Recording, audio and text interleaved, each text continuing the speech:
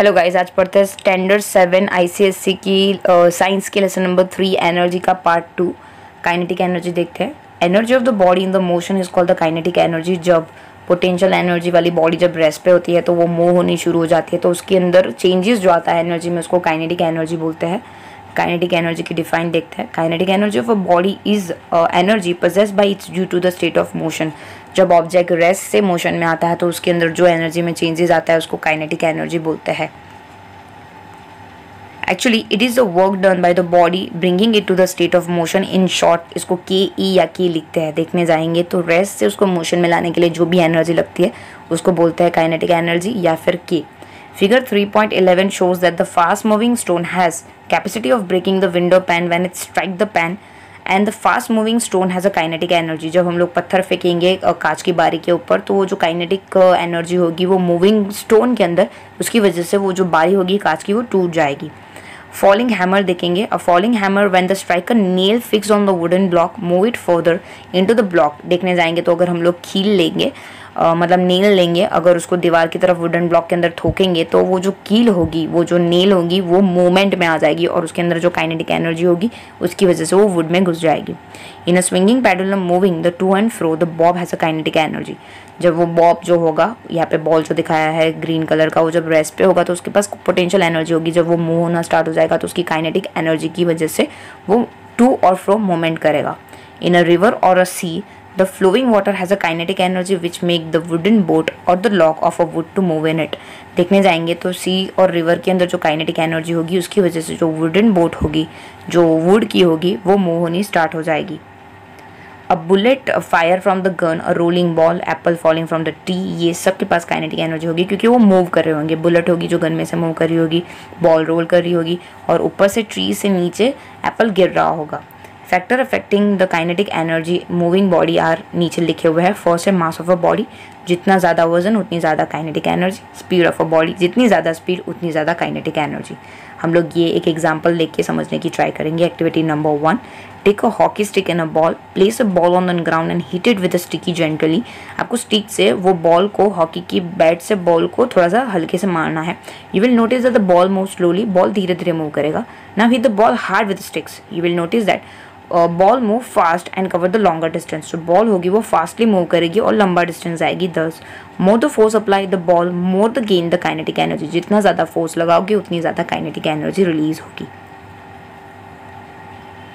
Conversion of potential energy into the kinetic energy, ऐसे examples देखते हैं जहाँ पे पोटेंशियल एनर्जी का काइनेटिक एनर्जी में चेंजेस होता है। पहला एग्जांपल देखते हैं। A hammer the height has potential energy due to it lifted और द रेस पोजीशन। जब हम लोग हैमर को उठाते हैं तो उसके अंदर पोटेंशियल एनर्जी होती है, वो रेस्ट पे होता है। When the hammer is drop from the position it begin to fall. जब हम लोग को हैमर ऊपर से नीचे फेंक देंगे तो वो जो हैमर होगा वो मोशन में आ जाएगा, मूव करेगा। The falling hammer has a kinetic energy. जो फॉल हो रहा होगा हैमर, उसके अंदर काइनेटिक एनर्जी होगा। दस, the potential energy stored in the hammer in its raise position change into the kinetic energy when the hammer is falling. इसी हिसाब से पोटेंशियल एनर्जी काइनेटिक एनर्जी में कन्वर्ट होगा जब वो गिरेगा। This kinetic energy does work on the nail as hammer strike the nail and cause the nail to move into the wood. और इसी वजह से हैमर की जो पोटेंशियल एनर्जी होगी, जब हम लोग वुड के अंदर नेल्स को ठोकेंगे, मतलब हम लोग जब हीट करेंगे, तब वो जो हैमर होगा वो काइनेटिक एनर्जी में कन्वर्ट हो जाएगा और इस हिसाब से नील जो होगी वो वुड के अंदर चली जाएगी। सिमिलरली 3.10 हम लोगों ने फिगर में देखा कि potential energy possessed by the stone at the height change into its kinetic energy when it's fall. जब पत्थर ऊपर रेस्ट पे होगा तो उसके अंदर पोटेंशियल एनर्जी होगा, जब वो नीचे गिरेगा तो उसके अंदर काइनेटिक एनर्जी में कन्वर्जन होगा। The kinetic energy of the falling stone does work it's raising the wait upward. जो काइनेटिक एनर्जी होगी वो डिसाइड होगी जब वो ऊपर से नीचे गिरेगा तब। सेकेंड एग्जाम्पल देखते हैं। Wound of the watch spring in, आपको स्प्रिंग निकालनी है वॉच में से, has a potential energy because of the wound up state. वो ऐसे गोल गोल ऐसे होती है, इसकी वजह से उसके अंदर पोटेंशियल एनर्जी होती है। As a spring unwind itself, जब वो अनवाइंड हो जाती है, जब ऐसे खोलते हैं, the potential energy kinetic energy में चेंज हो जाती है। And kinetic energy does work in the moving the arm of a watch. सो इसीलिए वो जब आर्म में होती है तो वो मोशन में आ जाती है स्प्रिंग, सो इसकी वजह से वॉच टाइम दिखाती है। 3 देखते हैं। स्ट्रेच बो 3.15 में दिखाया हुआ है। पहले तो बो जब हम लोग खींचते हैं तो उसके अंदर पोटेंशियल एनर्जी होती है। When it stretch ball release, जब हम लोग वो बो को छोड़ते हैं तो पोटेंशियल एनर्जी का काइनेटिक एनर्जी में चेंज हो जाता है और उसकी वजह से जो एरो होता है वो मूव होता है। फोर्थ देखते हैं compress spring in then 3.16 has a potential energy. अगर हम लोग स्प्रिंग लेंगे, उसको दबाएंगे तो उसके अंदर पोटेंशियल एनर्जी होंगी, जब उसको छोड़ देंगे तो वो पोटेंशियल एनर्जी काइनेटिक एनर्जी में चेंज हो जाएगी, तो इसकी वजह से वो स्प्रिंग मूव करेगी, फ्लाई कर लेगी हवा में, और उसके ऊपर का जो बॉल होगा वो मूव करना स्टार्ट हो जाएगा। तो above example show the potential energy convert into the kinetic energy when it's put to use. जब हम लोग पोटेंशियल एनर्जी का यूज़ करेंगे तो वो काइनेटिक एनर्जी में बदल जाएगा, और इस हिसाब से हम लोग उसका यूज़ कर पाएंगे। नेक्स्ट बात करते हैं conversion of one form of energy into the another form of transformation of energy. एक एनर्जी का दूसरी एनर्जी में चेंजेस होना। We have read that energy exist in various forms such as mechanical, heat, light, sound, electrical etcetera. हम लोगों ने अभी पढ़ा आगे कि हमारे पास अलग अलग टाइप की एनर्जी होती है, वो मैकेनिकल, हीट, लाइट, साउंड या electrical. One form of energy can be converted into the another form. एक फॉर्म में से हम लोग दूसरे फॉर्म में एनर्जी को कन्वर्ट कर सकते हैं। सम एग्जांपल ऑफ कन्वर्जन यहाँ पे दिए हुए हैं, हम लोग वो पढ़ेंगे। पहला एग्जांपल है इन अ steam engine chemical energy of coal first change into the heat energy of the steam. Steam engine के अंदर हम लोग कोल डालते हैं, तो कोल केमिकल एनर्जी हुआ, वो कन्वर्ट होता है हीट एनर्जी में। So heat energy steam energy में से मैकेनिकल एनर्जी में कन्वर्ट होता है, और इस रीज़न से ट्रेन चलनी शुरू हो जाती है। सो देखने जाएंगे तो केमिकल एनर्जी का हीट एनर्जी में कन्वर्ट हो जाने की वजह से ट्रेन मूव हो जाती है। In electrical Motors electrical energy change होती है मैकेनिकल एनर्जी में। इसकी वजह से उसकी जो एक्सिल होती है मोटर की वो घूमने लगती है और फैन चलने लगता है, उसकी ब्लेड्स मूव होने लगती है। In electrical ion heater, oven, geyser और toaster electrical energy heat energy में चेंज होती है। इन a dry cell while in the use chemical energy जो होती है वो इलेक्ट्रिकल एनर्जी में चेंज होती है, उसकी वजह से सेल, बैटरी या फिर आप रिमोट वो चला पाओगे। इन अ ग्लोइंग बल्ब देखने जाएंगे तो इलेक्ट्रिकल एनर्जी होगी वो हीट या फिर लाइट एनर्जी में कन्वर्ट होगी, इसकी वजह से बल्ब ग्लो होना शुरू होगा। इन अ इलेक्ट्रिकल बेल वाइल रिंगिंग तो इलेक्ट्रिकल एनर्जी साउंड एनर्जी में कन्वर्ट होगी, उसकी वजह से हम लोग बेल का रिंगिंग सुन पाएंगे। इन इलेक्ट्रिकल जनरेटर और mechanical energy change into the electrical energy. Electrical generator में मैकेनिकल एनर्जी इलेक्ट्रिकल एनर्जी में कन्वर्ट हो जाएगी, इसकी वजह से हम लोग जनरेटर का यूज़ कर पाएंगे। माइक्रोफोन के अंदर जो साउंड एनर्जी होगी वो इलेक्ट्रिकल एनर्जी में कन्वर्ट हो जाएगी, सो इसकी वजह से हम लोग सामने वाले का साउंड सुन पाएंगे। लाउड स्पीकर में इलेक्ट्रिकल जो एनर्जी होगी वो साउंड एनर्जी में कन्वर्ट हो जाएगी, इसकी वजह से हम लोग सुन पाएंगे जो भाषण दे रहा है वो। प्लांट ड्यूरिंग फोटोसिंथेसिस वो लाइट एनर्जी को केमिकल एनर्जी में कन्वर्ट करते हैं और फूड बनाते हैं। फायर क्रैकर जब बर्स्ट करते हैं तो केमिकल एनर्जी का हीट, साउंड और लाइट एनर्जी में कन्वर्ट होता है, तभी फटाके चलते हैं। जब आप एक्सरसाइज करते हो तो केमिकल एनर्जी जो आपके खाने के फॉर्म में आपकी बॉडी में होती है वो काइनेटिक या फिर मैकेनिकल एनर्जी में कन्वर्ट होती है। ये कुछ एग्जांपल है एक फॉर्म की एनर्जी की दूसरी फॉर्म में चेंजेस के। कुछ एग्जांपल्स यहाँ पे लिस्ट आउट भी किए हुए हैं कि क्या चीज़ें किस में कन्वर्ट करती है, बहुत इंपॉर्टेंट टेबल है। फोटोसिंथेसिस लाइट एनर्जी का केमिकल एनर्जी में चेंज करता है। टेबल फैन इलेक्ट्रिकल एनर्जी का मैकेनिकल एनर्जी में। Tube light and bulb electrical energy का लाइट एनर्जी में कन्वर्ट करता है। डोरबेल इलेक्ट्रिकल एनर्जी का साउंड एनर्जी में। इलेक्ट्रिक मोटर इलेक्ट्रिकल एनर्जी का मैकेनिकल एनर्जी में। ड्राई सेल केमिकल एनर्जी का इलेक्ट्रिकल एनर्जी में। हीटर का electrical energy to heat energy. Loud speaker electrical energy से sound energy. Microphones sound energy से electrical energy. Electromagnet electrical energy से magnetic energy. Washing machine electrical energy से mechanical energy. Mixer grinder electrical energy से mechanical energy. Generator mechanical energy to electrical energy. Solar panel light energy to electrical energy. Burning of a would, coal, petrol और diesel chemical energy to heat energy. Wind mill का mechanical energy to electrical energy. Photovoltaic cell का light energy to electrical energy.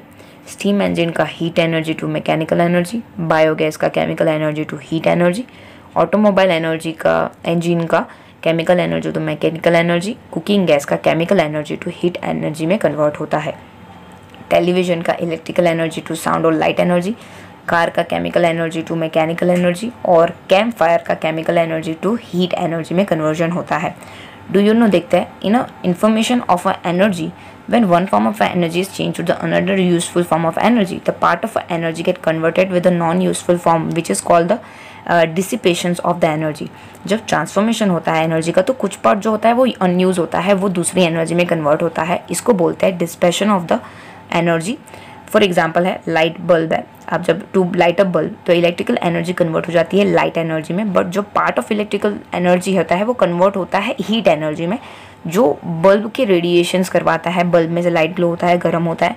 This part of electrical energy is डिस्पैटेड part, और ये जो part है वो डिस्पैटेड part है। Conversion of energy देखेंगे, we have read that transformation of the energy from one form to the other require from some part of energy change to the non useful form of also. जब एक energy का दूसरी energy में मतलब जब भी transform होता है, कन्वर्जन होता है, तो कुछ जो एनर्जी होती है जो अनयूज पास होती है, अनयूज जो उसका पार्ट होता है एनर्जी का, वो दूसरी पार्ट ऑफ एनर्जी में कन्वर्ट होती है। फॉर एग्जांपल है, if 100 joule of electrical energy convert होता है मैकेनिकल एनर्जी में इन अ electrical motor, it is possible that 60 J mechanical energy में कन्वर्ट होगा और जो 40 जूल जो बचा वो हीट और साउंड एनर्जी में कन्वर्ट होगा। तो मतलब यहाँ पे दो पार्टीशन हो जाएंगे, यूज पार्ट और अनयूज पार्ट में। जो टोटल सम होगा वो यूजफुल और नॉन यूजफुल का सम होगा।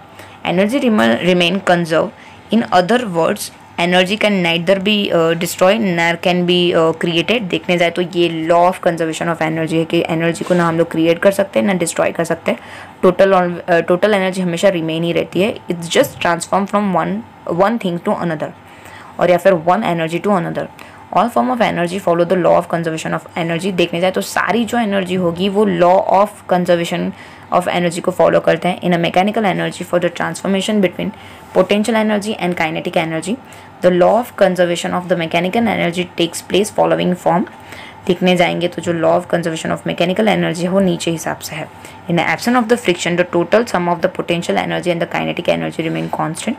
फ्रिक्शंस नहीं होने की वजह से जो पोटेंशियल और काइनेटिक एनर्जी का प्लस है वो सेम रहेगा। कुछ एग्जांपल देके समझने की कोशिश करते हैं। पहले तो है roller coaster. Roller coaster operate on the principle of the conservation of energy. Initially some work is done to put the roller coaster car at the positions. Starting में रोलर कोस्टर कार को एक ही position में रखने के लिए एक potential energy work करती है। Work is done to store in then roller coaster in the form of potential energy since the stationery eight ए। जब रोलर कोस्टर स्टॉप होता है तो उसके अंदर पोटेंशियल एनर्जी होती है क्योंकि वो रेस्ट पे होता है, तो उसकी काइनेटिक एनर्जी वो टाइम पे जीरो हो जाती है। जब वो मूव होनी स्टार्ट होती है तो पोटेंशियल एनर्जी काइनेटिक एनर्जी के अंदर चेंज आती है कुछ इस हिसाब से, नीचे आप डायग्राम में देख पा रहे हो। सो पोटेंशियल एनर्जी कम हो जाती है, काइनेटिक एनर्जी इंक्रीज हो जाती है। When roller coaster reach at the B, जब बी पोजीशन पे पहुंचेगा तब पोटेंशियल एनर्जी जीरो हो जाएगी और काइनेटिक एनर्जी में कन्वर्ट हो जाएगी। So the kinetic energy B is E. Due to the kinetic energy roller coaster rise to the reach the potential सी, और काइनेटिक एनर्जी की वजह से वो एक स्लोप को चढ़ पाएगा जो हमारा पोजीशन है सी। During the motion from the B to see the kinetic energy वापस से पोटेंशियल एनर्जी में कन्वर्ट हो जाएगी और पोटेंशियल एनर्जी इंक्रीज हो जाएगी E1 में। वाइल E2 E1 में देखने जाएंगे तो पहले पोटेंशियल एनर्जी का काइनेटिक एनर्जी में, फिर काइनेटिक एनर्जी का पोटेंशियल एनर्जी में, पोटेंशियल एनर्जी का काइनेटिक एनर्जी में, वैसे करके मूव होता रहेगा और इस हिसाब से रोलर कोस्टर पे कार मूव होती रहेगी। Thus at each position A, B, C, the total sum of potential energy and kinetic energy remain the same. So यहाँ पे A, B, C में टोटल जो एनर्जी होगी वो सेम रहेगी। Note we have neglect the friction, जो बीच में friction लग रहा है वो हम लोग नेग्लेक्ट कर रहे हैं ये एग्जाम्पल में। फिगर 3.24 देखते हैं। Also illustrate the conservation of the energy in the roller coaster showing that each point the some of potential energy and kinetic energy is 40,000 J. Suppose अभी हम लोग देख रहे हैं कि टोटल जो एनर्जी होगी वो 40,000 जे होगी, तो हम लोग नंबर्स के थ्रू वो समझने की कोशिश करेंगे। तो पहले हमारी पोटेंशियल एनर्जी स्टार्टिंग में 40,000 जे होगी, फिर आधी आधी हो जाएगी पोटेंशियल और काइनेटिक एनर्जी 20-20, फिर वापस से पोटेंशियल एनर्जी कम हो जाएगी, काइनेटिक एनर्जी बढ़ जाएगी 32,500, और फिर पोजीशन हो जाएगी पोटेंशियल एनर्जी कम हो जाएगी, काइनेटिक एनर्जी बढ़ जाएगी, उस हिसाब से चलता रहेगा। वर्टिकली फॉलिंग ऑफ बॉल देखेंगे, ऊपर से नीचे और नीचे से ऊपर जब बॉल गिरेगी तो कैसा होगा। A ball falling vertically downward from the height is another example of the conservation of the mechanical energy. When ball is stationary at point A at the height of above the ground, आपको suppose to भी एक height पे चले जाना है, वो A position है, वो पोटेंशियल एनर्जी होगा जिसको हम लोग E बोलेंगे। जो वर्क डन होगा, जिसको लिफ्ट करने में जितना वर्क डन होगा lifting the ball from the ground A, जहाँ पे काइनेटिक एनर्जी जीरो होगा, मतलब हम लोग को सपोज टू भी सेकेंड माले या सेकेंड या थर्ड माले पे जाना है और बॉल पकड़नी है, तो वहाँ पे उसकी पोटेंशियल एनर्जी, यहाँ पे पोटेंशियल एनर्जी होगी और काइनेटिक एनर्जी जीरो होगी। As a ball start falling down it potential energy change to the kinetic energy. जब हम लोग उसको ऊपर से नीचे छोड़ देंगे तो उसकी पोटेंशियल एनर्जी काइनेटिक एनर्जी में बदल जाएगी और इस हिसाब से वो पॉइंट बी पे आ जाएगा और पोटेंशियल एनर्जी और काइनेटिक एनर्जी आधी आधी हो जाएगी. So potential energy is E½ and kinetic energy is E/2. On reaching the C on the ground, whole the potential energy has converted into the kinetic energy. C point में जाने के बाद आप diagram में देख पा रहे हो, यहाँ पे जब वो C पॉइंट पे पहुँचता है, C पॉइंट कुछ ऐसा है, तो पूरी जो काइनेटिक एनर्जी है वो कन्वर्ट हो जाएगी और जो पोटेंशियल एनर्जी है वो जीरो हो जाएगी. Thus we notice that during the vertical fall of a ball, if the friction due to the air is neglected, हम लोग को एयर से फ्रिक्शन जो हो रहा है वो हम लोग मान रहे हैं कि कुछ नहीं है, मतलब नेग्लेक्ट कर रहे हैं, निकाल दे रहे हैं. जो टोटल सम होगा पोटेंशियल एनर्जी और काइनेटिक एनर्जी का वो हर पॉइंट पे सेम रहेगा. एक्टिविटी 3 समझते हैं. Take a tennis ball, release it from the height on then hard ground. Tennis ball रहना है, आपको हाइट से नीचे फेंकना है. You will observe that the ball after striking the ground become the several time. वो नीचे ज़मीन के बाद स्ट्राइक होगा, फिर वापस ऊपर आएगा, स्ट्राइक होगा, फिर ऊपर आएगा. कुछ आंसर्स देने हैं आपको. What is the potential energy and kinetic energy when you release the ball? आधी आधी हो जाएगी. Why does the ball bounce back after the striking the ground? क्योंकि वहाँ पे पोटेंशियल एनर्जी में कन्वर्ट हो जाने के बाद वापस उसके अंदर काइनेटिक एनर्जी इसमें चेंजेस होगा, इसीलिए. From when does the ball get the kinetic energy? वो जब नीचे ग्राउंड के साथ जब उसका टच होगा तब वो काइनेटिक एनर्जी में कन्वर्ट हो जाएगा और यहाँ पे स्ट्राइकिंग साउंड भी सुनाई देगा. Production of the hydro electrical energy के बारे में पढ़ता है. Water and motor in the river और the C has a kinetic energy. पानी के अंदर जब वो सी का पानी या दरिया का पानी मूव करता है तो उसके अंदर काइनेटिक एनर्जी होती है और ये पोजेस करती है हाइड्रो एनर्जी. हम लोग उसका यूज़ करके उसमें से इलेक्ट्रिसिटी प्रोड्यूस कर पाएंगे. फिगर 3.26 प्रिंसिपल देखते हैं. हाइड्रो इलेक्ट्रिकल पावर प्लांट दिया हुआ है. यहाँ पे फ्लोइंग पानी के नीचे टरबाइन डाल दी है. डैम के ऊपर से हाई एल्टीट्यूड पे पानी छोड़ा जाता है. वो काइनेटिक एनर्जी पोजेस की होती है. जब पानी ऊपर गेट में बंद होता है तो उसके अंदर पोटेंशियल एनर्जी होती है. जब पानी नीचे डैम से खुला जाता है तो पोटेंशियल एनर्जी काइनेटिक एनर्जी में कन्वर्ट हो जाती है और फिर इस हिसाब से जो नीचे के टरबाइन होते हैं वो घूमते हैं, रोटेट होते हैं और इस हिसाब से आर्मेचर जो होता है जनरेटर के अंदर, डायनामो बोलते हैं उसको, वो प्रोड्यूस करता है electricity. Thank you so much. अभी तक आपने हमारी चैनल को सब्सक्राइब नहीं किया है तो सब्सक्राइब आइकन को क्लिक करके सब्सक्राइब कर दीजिए. कमेंट में ज़रूर बताइए वीडियो आपको कैसी लगी और लाइक करना मत भूलिएगा. Thank you so much.